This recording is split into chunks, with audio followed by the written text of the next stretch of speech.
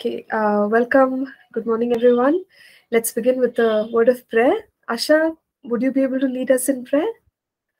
Yes, Pastor. Yes, please go ahead. Dear God, thank you so much for everything Lord. Today we're going to learn the life of Apostle and also the apostles, God, how you use them and manifest in their life, God. So thank you so much, God, that you help us to grow stronger and understand every day, God, that you pour out your spirit to us to understand and capture it. And Lord, I pray that you fill us with wisdom and knowledge, and also pray for Pastor Nancy, Lord, as she's about to teach, that you give words, let the words of your flow continuously in them, God, so that, thank you, Lord, for everything, God. In the name of God, amen. Amen. Amen. Thank you. Thank you, Asha, for leading us in prayer. So we will continue from where we had stopped in the last class. So we saw how the lame man was healed. And after that, we had a certain reaction from the authorities, which was to question and interrogate Peter and John. So they go through the entire interrogation in Acts chapter 4, and they are let go. And then we saw how the church, in a great time of opposition, chooses to pray, chooses to seek God for His favor, and asks for boldness instead of succumbing under pressure, instead of wanting to hide. They want to continue to serve God. So it was all too amazing for us to note. Then we also, towards the end of chapter 4, we saw how the community, the church community, lived in unity. They were committed to the teaching of God's word, and they were breaking bread, which was, remembering the Lord Jesus and His work on the cross. And so their fellowship continued in this way, where they were focusing on the Lord. And we also saw how there was sharing, giving to one another, that they practiced because of their needs which existed in the church of Jerusalem. And we saw a man introduced, which is Barnabas, son of encouragement, who is spoken of as a wealthy person and a generous person at the same time, who sold his possessions and who brought the gifts to the apostles. So we will pick up from there. And so today we will be looking at Acts chapter 5. And I request us to please turn to this chapter. So we are still in a place where this amazing community is together, people who are serving the Lord, people who are dedicated to the fellowship of the believers. So a lot of caring is taking place. We saw how Barnabas gave into this community. So we recognize from what happens in Acts chapter 5 that there were others also who were giving. So Acts 5 will throw light on a certain couple called Ananias, however you want to pronounce it, or Ananias, with Sapphira, his wife. And they also had the heart to give, but something went wrong, in their giving. So that's what we are going to look at. So Acts chapter 5, it introduces Ananias and Sapphira, and it says that they sold a possession, but what they did is they kept back of the proceeds. Okay, and in this case, both husband and wife were aware that something like that this had taken place, and they brought only a certain part and gave it to the apostles. Now, for us, in verse 1 and 2, we see the generosity of Ananias and Sapphira. Okay, but in verse 3, Peter rebukes Ananias. He says, Why has Satan filled your heart to lie to the Holy Spirit and keep back part of the price of the land for yourself? So, there's generosity by the couple, but there is a rebuke from the apostle. So, what really happened in this situation? That is something that we must look into. So, what happened is, you know, as Peter suggests here, he says, you have kept back a certain amount. Now, how does Peter know? Peter is functioning with the gifts of the Holy Spirit. In 1 Corinthians chapter 12, we have a list of the gifts of the Holy Spirit. One of the gifts is the word of knowledge, where God can supernaturally bring revelation on a a past event or an occurrence, or even something. Usually we refer to something in the past, but word of knowledge could border on prophecy. It is one of those prophetic and revelatory gifts. So there could be an element of future in it, but in general something to do with the past. So as soon as this gift was brought to the apostles, Peter, by the operation of the gift of the Holy Spirit, a word of knowledge, he rebukes Ananias, and he says, "Why has Satan filled your heart to lie to the Holy Spirit?" Okay, so there is an influence of Satan, and that's how temptation works. We know that. So there is an influence, but we will see, we observe that it takes the human being or the believer to yield to the temptation also, for that sin to be committed. In this case, why has Satan filled your heart is one thing, but Ananias lying to the Holy Spirit, so him actually committing the deed, committing the sin is the other thing. So we have a responsibility, as far as our walk of righteousness is concerned. So it's not all like, oh, Satan pushed me into it, and I had no say. It's not like that. Satan influenced, but Ananias yielded. So he lied to the Holy Spirit. Okay, so that's what Peter came to know by the Holy Spirit. So lying to the Holy Spirit, it's interesting. Peter could have said that Ananias lied to the church, because this was about the community and about their accountability to one another. But he points out that the sin was committed against the Holy Spirit.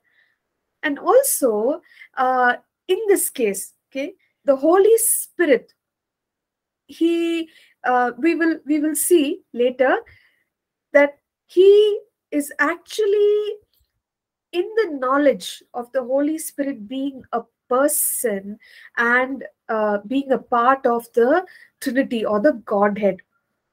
Okay, so what Ananias did was not so much against the church as much it was against God himself. So it was huge, the revelation that came to Peter when this gift was brought. So in what Peter told Ananias, he says, you kept back. Okay, you kept back. So that is the issue here. He lied to the Holy Spirit and he kept back some amount of money. Now, let's go ahead and read, the following verses also. Then you'll have a full picture. Verse 4: while it remained, was it not your own? And after it was sold, was it not your own, in your own control? Why have you conceived this thing in your heart? You have not lied to men, but to God. So, Peter is saying that Ananias, of his own will, decided to give to the church community. Okay, so it was in his own will what he wanted to do, and how he wanted to serve the body of Christ. But it seems like, because the statement made there is, and after it was sold, was it not in your own control? So it was his own will, it was in his control. But it seems like he he promised something, but he did something else. Okay, and it also seems like he was someone who wanted to do the right thing with the wrong motivation. So earlier we looked at the testimony of Barnabas, how he was commended for his generosity. It's possible that Ananias wanted a place of fame in the church community. He wanted to be recognized as a so-called godly believer. So on the outside, there is generosity, but deep within his heart are there is an agreement with Satan, okay, where uh, he wants other things, okay, deep within, which would be fame, which would be name, which would be favor from the apostles, and all these things which are not right before the Lord. So it just goes to show us that Ananias did something wrong. Okay, why are we saying wrong? When you look at that term, kept back, you kept back part of the price of the land for yourself. Is it wrong to keep back a part of the price of the land for yourself? Not at all. It was his land, and that's exactly what Peter is saying. It was your land, everything was under your control. But what Ananias ended up doing here is something like misappropriation. It falls under the category of, actually, the word which is used there in the Greek word is nosphizomai, which means to misappropriate.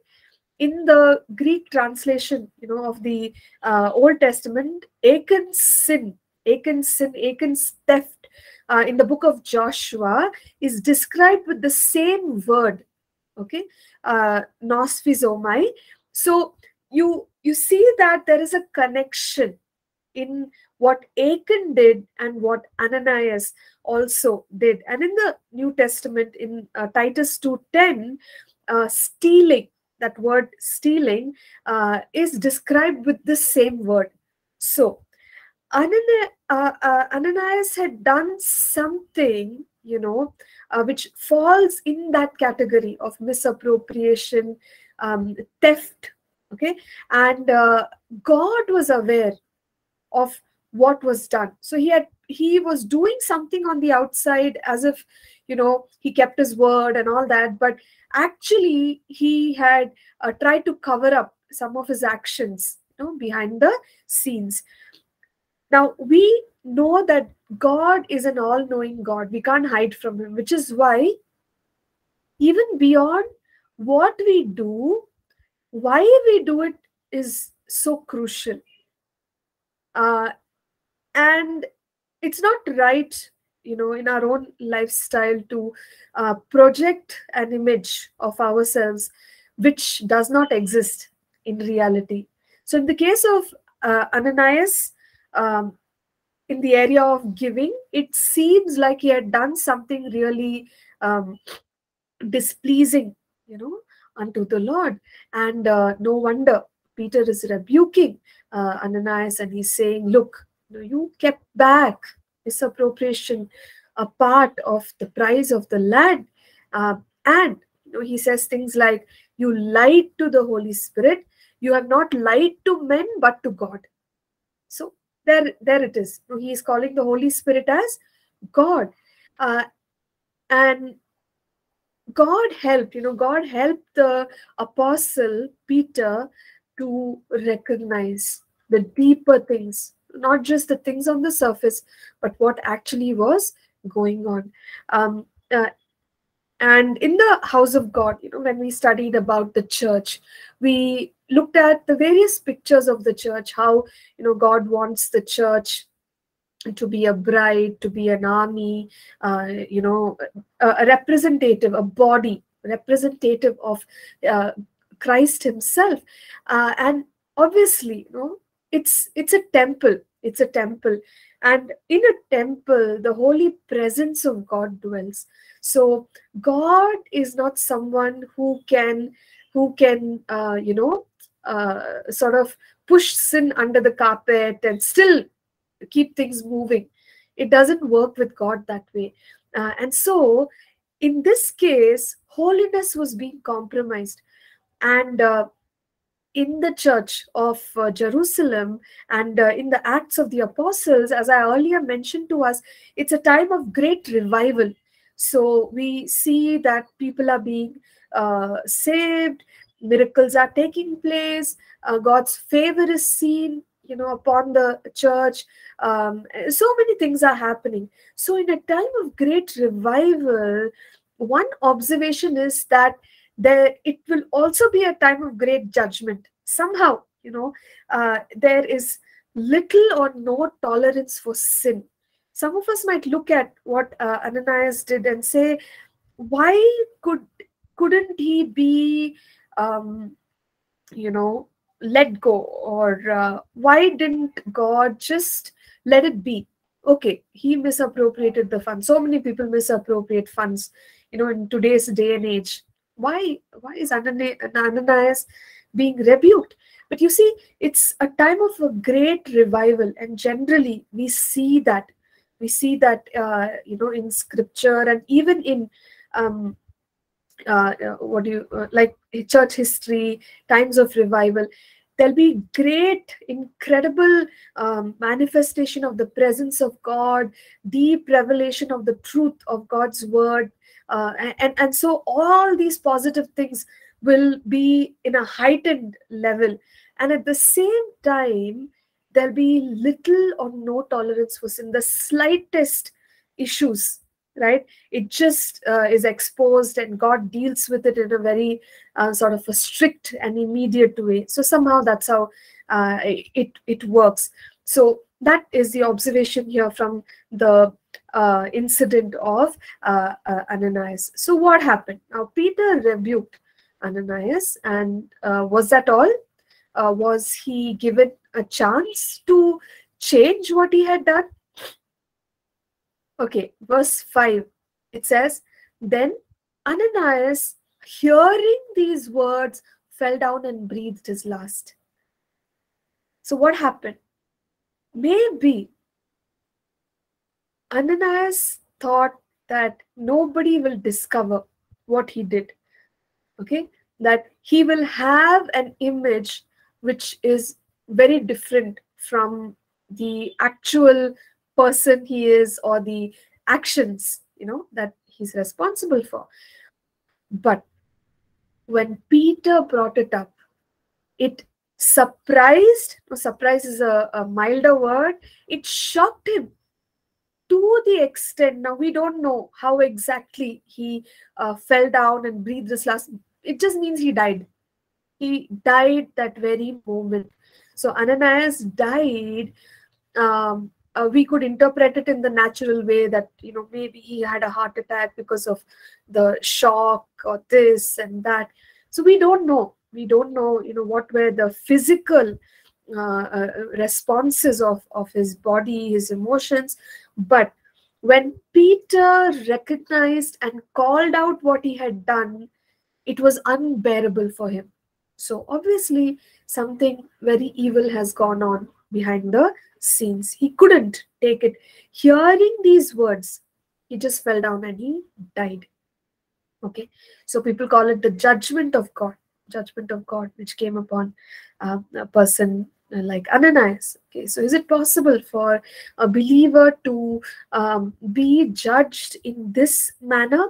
No, we do know that the Bible talks about God's dealing with people who are caught up in sin to such an extent that they have crossed that thin line of no return. Okay, the book of Hebrews talks about it.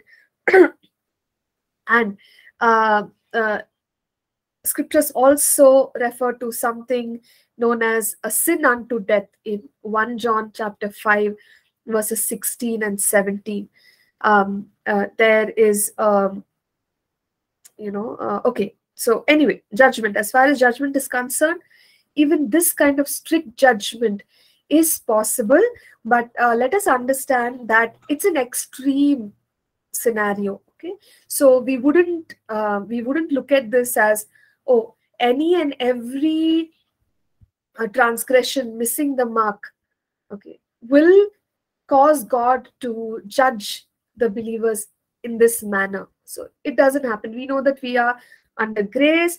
We have been instructed by God's word to repent, to confess our sins, to trust in the power of the blood of Jesus that cleanses us from all unrighteousness. So that is the norm.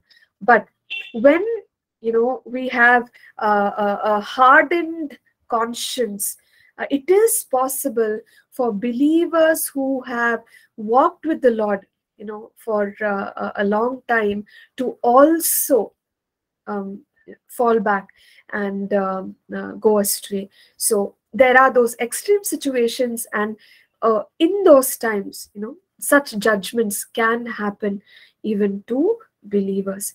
All right, so that's what happened to Ananias. So he fell down. He was so shocked that God even gave Peter the knowledge of his sin.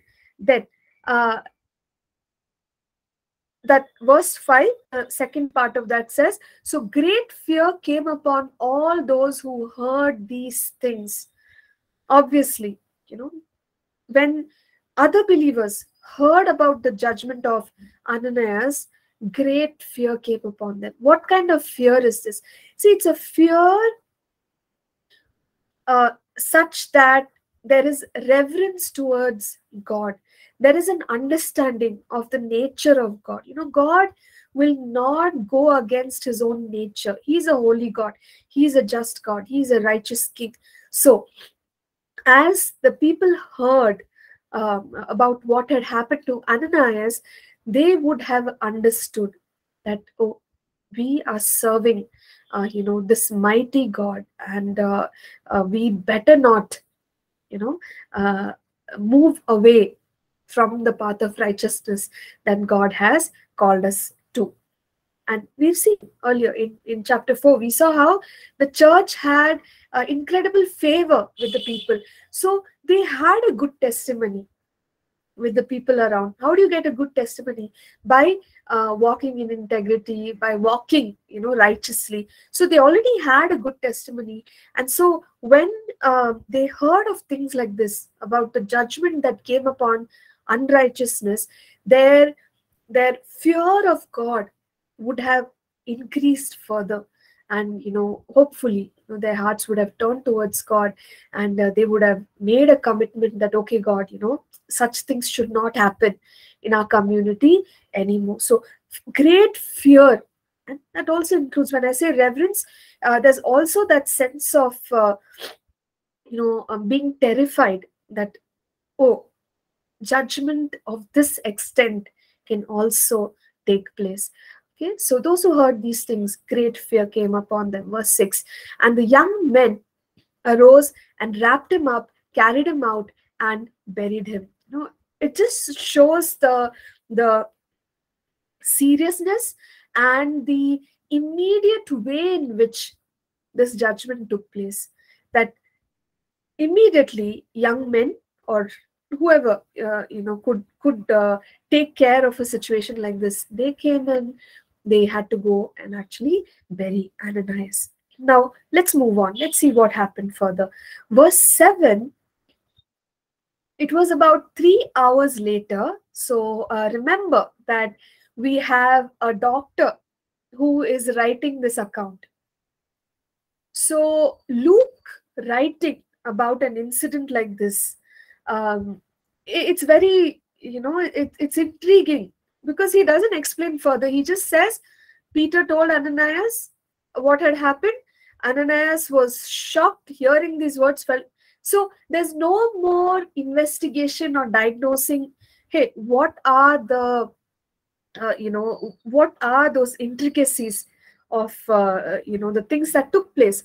No, he just leaves it at that. And the details, he says, about 3 hours later. So not very far away from this incident, you have his wife. 3 hours later, his wife came in, not knowing what had happened. So obviously she does not know what has happened.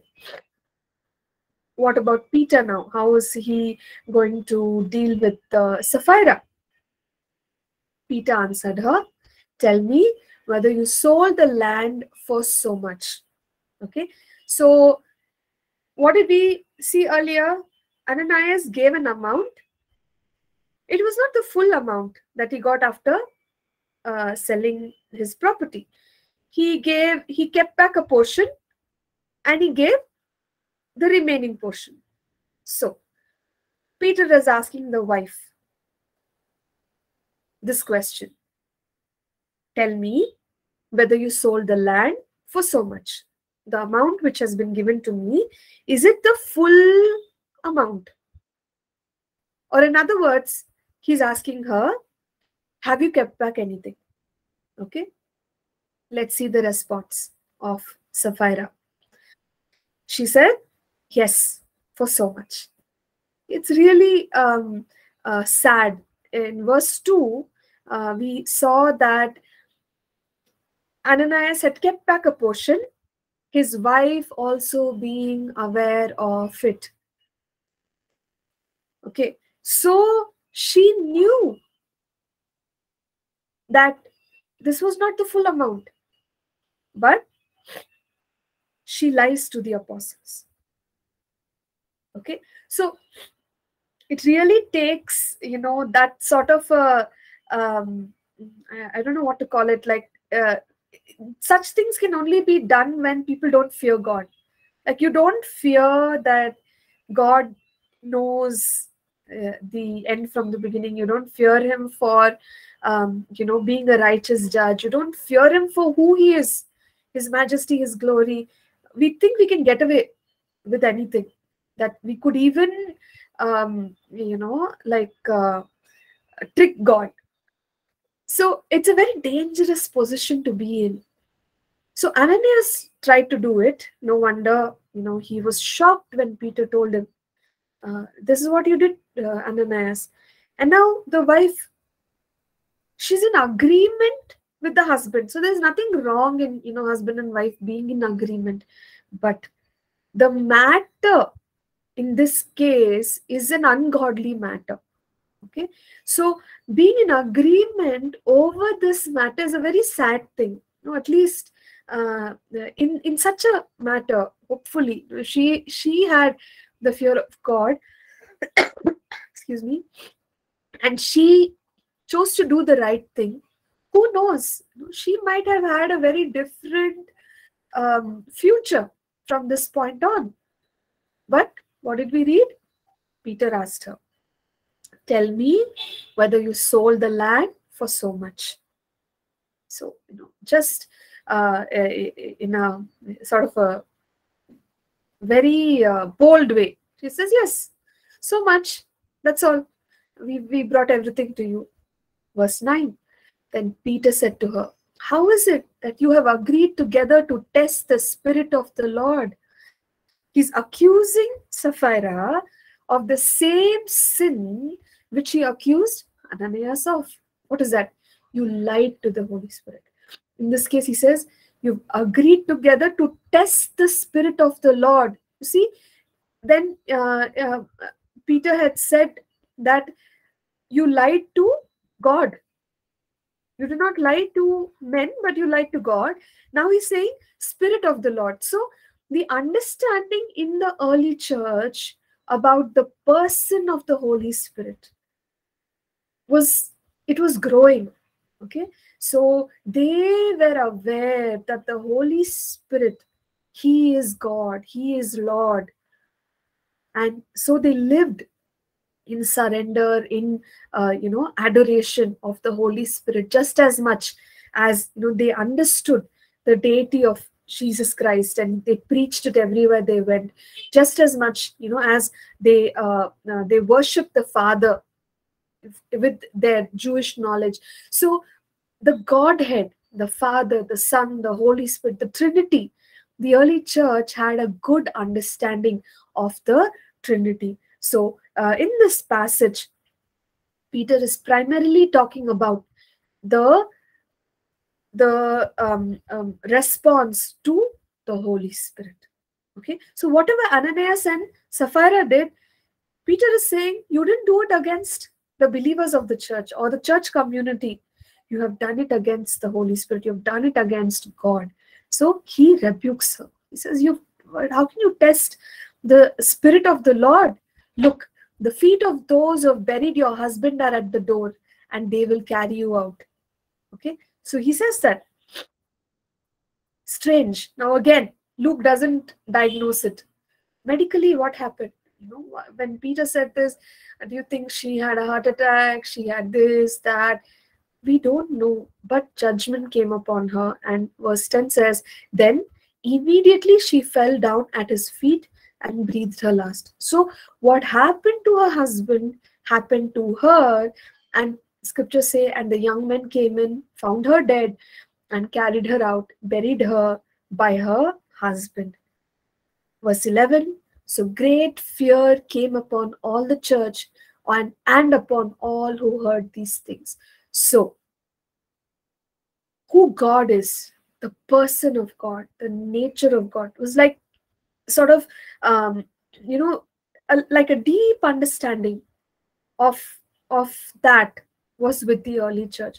So when people heard these things, they would have understood this is a real God. He's a living God, and he's a just and a righteous God. And as I told us, in times of revival, we might see great judgment also, right?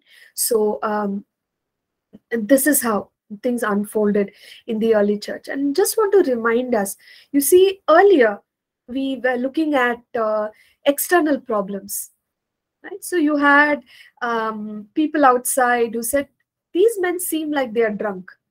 You had the authorities rebuking Peter and John and telling them, don't ever proclaim this name again. Don't preach in the name of Jesus. So these are external threats, external pressures, external issues that the church had to face. And we saw a beautiful picture of the early church. Oh, here are people, they are caring, they are praying in one accord, they have one voice, there is one voice. So a lot of good things about the community. But there are these internal issues as well. So in church communities, in church families, there can be internal issues. At the end of the day, there are people, we are dealing with people, but we need the leading of God, to be able to work out the internal issues, or be able to face the external issues that come against us. So the church, has to stand amidst all these things, external pressures, internal pressures. And the church of Acts did. It withstood all these attacks or onslaughts, whatever you want to call it. So that's how things were in the community. All right, so can we pause for a moment? I think we should, in case you have some comments after hearing what happened to Ananias and Sapphira. Questions?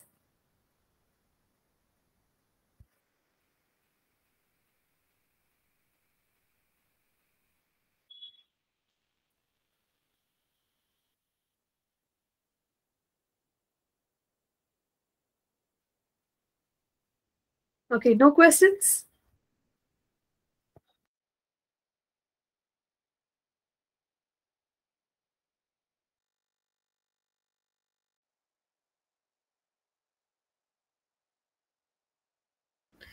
All right, then we can move forward. Okay, let's go to the next section in chapter 5 here. So, after something like this takes place, what can we expect? in the church community. From verse 12 to verse 16, you see um, a, a manifestation of God's glory at the next level. So, I told us the church is in revival. Okay? The church is already in revival.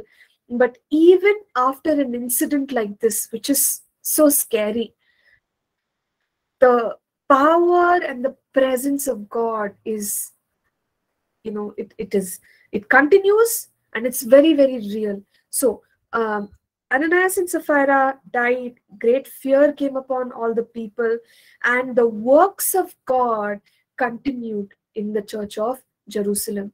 So, from verse 12, we read, through the hands of the apostles, many signs and wonders were done among the people. So, God is moving powerfully. Okay, God is moving powerfully. And they were all with one accord in Solomon's porch. Okay, notice earlier we saw that they were meeting house to house. They were meeting in the temple. But now, more specifically, we are told about Solomon's porch. Okay, Solomon's porch, we saw how the lame man was healed, and the people gathered in Solomon's porch. So it was like a colonnade, a larger space, a larger space. So now the believers were meeting in Solomon's porch because they had increased in number, so they needed a larger space to meet. And when they met in that place, the power of God, it continues to flow. Okay, many signs and wonders. I don't know why. Luke is a very detailed writer, but maybe there are too many. So he just says, okay, many signs and wonders. He doesn't list them out. Many signs and wonders were done among the people. So it's a church filled with glory. Then he also said they were in one accord. So it continues to be a church with unity. Verse 13, yet none of the rest dared join them, but the people esteemed them highly. Okay, so the fear of God was within the church, and when the fear of God is within the church, we notice that people outside are also, walking with the fear of God in a sense, because they are esteeming the believers as, oh, they are God's people, they are people of integrity, they are people among whom God moves. So signs, wonders, and miracles are taking place. So the believers are being highly esteemed by the outsiders. Okay, so that is the status of the church and the response of the people around. Verse 14, and believers were increasingly added to the Lord, multitudes of men and women. So this shows all the features of the church that I described, plus it's a growing church. People are still being added to the church family. Verse 15, so that they brought the sick out into the streets and laid them on beds and couches, that at least the shadow of Peter passing by might fall on some of them. So the miracles are taking place, which is amazing. But the extent to which the miracles are taking place is something we must note. The sick are being brought into the streets. Did this happen when Jesus was around? Yes, it happened. People were being brought from the nearby cities, and they were being lined up for Jesus to heal them. They were being lined up because some people believed that they could touch the hem of his garment and be healed. So, it was an amazing time when Jesus did his ministry, and Jesus spoke to his disciples, before his departure. In John chapter 14, verse 12, he said, you shall do greater things than these. Okay, so Jesus was pointing to the fact that there will come days when those who believe in him will move in the signs, wonders, and miracles that he himself has moved in, and they will give testimony to the power of God. And in the book of Acts, you could say the disciples, the first line of leadership that Jesus himself prepared, were seeing the manifestation of what had been spoken. So very similar to Jesus's times, people were lining up for healings. People were lining up for the miraculous on the streets even. So the sick were brought. So you can only imagine, you can just imagine a picture. The city of Jerusalem, something is happening in the city. Earlier, because of Jesus, there was chaos in the city. His Jesus's trial, it divided the city politically, spiritually, in so many different ways. And now, once the disciples have started moving in the power of the Holy Spirit, again, there is something taking place in the city in the name of Jesus. Lots of people are beginning to believe in him, and this community of believers of Jesus is growing. They are moving in signs, wonders, and miracles, to the extent that, if Solomon's Porch is the venue for church services, right outside, lots of sick people waiting, so that they can receive from the ministry of the apostles. And it also seems like God was working in unusual ways. So people were actually expecting even the shadow of Peter to heal them. So would that have happened earlier? Maybe. Maybe it would have happened to some. And that is why others were also waiting for Peter's shadow to fall and heal. So unusual miracles. We've talked about this. When the anointing of the Lord is through material substances, or in this case, a shadow. A shadow is not a substance, but we can't box God up. God can work in any way he likes because he's God. Even the shadow of Peter, people were expecting that even if his shadow falls on us, we would be healed. So verse 16, also multitude gathered from the surrounding cities to Jerusalem. So again, you can just think about the activity, the excitement in the city of Jerusalem, that news went out to neighboring cities. And as if all the sick people in Jerusalem brought to the church folk was not enough. Additionally, the sick people from other cities, the people who are tormented by unclean spirits, they also are being brought into the city of Jerusalem. It's like, sometimes when we have, or rather we used to have here, it's not common anymore, but crusades and large gatherings. People come down from faraway cities. They fly down, they bring in their sick, because they've heard that if I attend this meeting, people have been healed in the past, so maybe I too will be healed. So something very similar, where even from other cities, people were coming down to Jerusalem to receive from God. The beautiful part is the end of verse 16. It says, and they were all healed.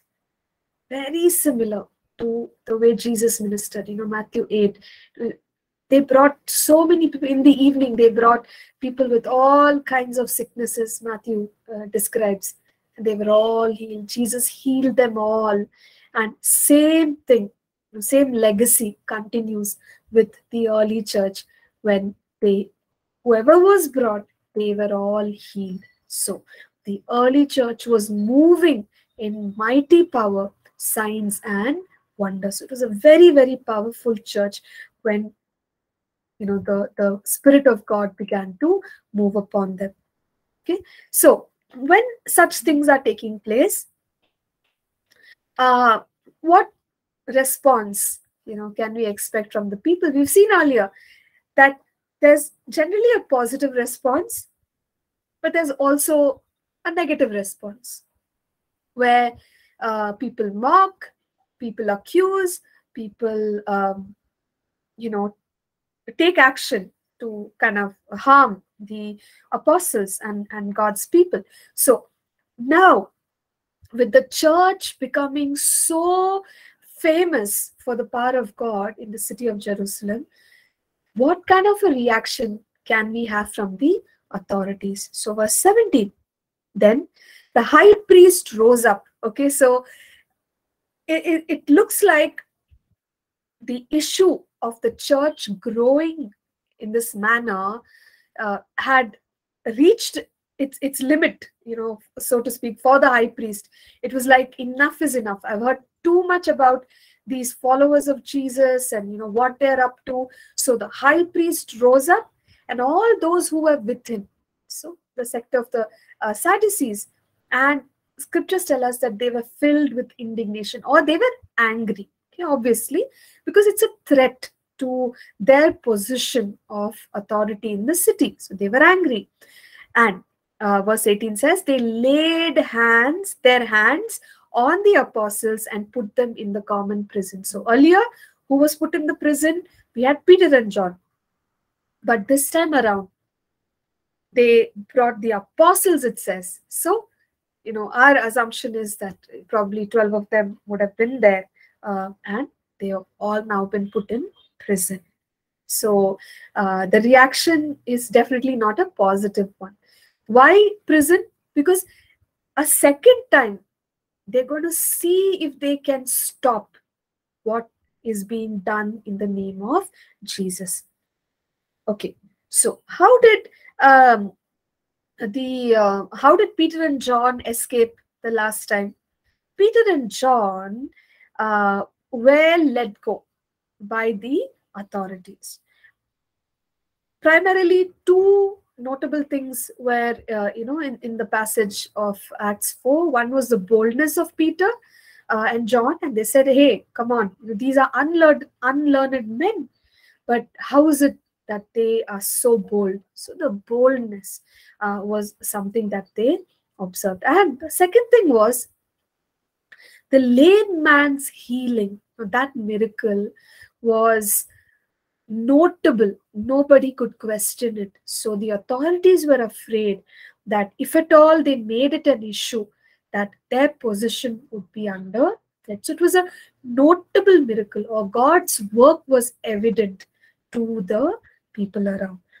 Now, we will see how they escaped, okay, in this particular situation. So let's take a 10-minute break. We will come back and continue. We will pick up from Acts chapter 5 and verse 19. So see you in a bit. Thank you.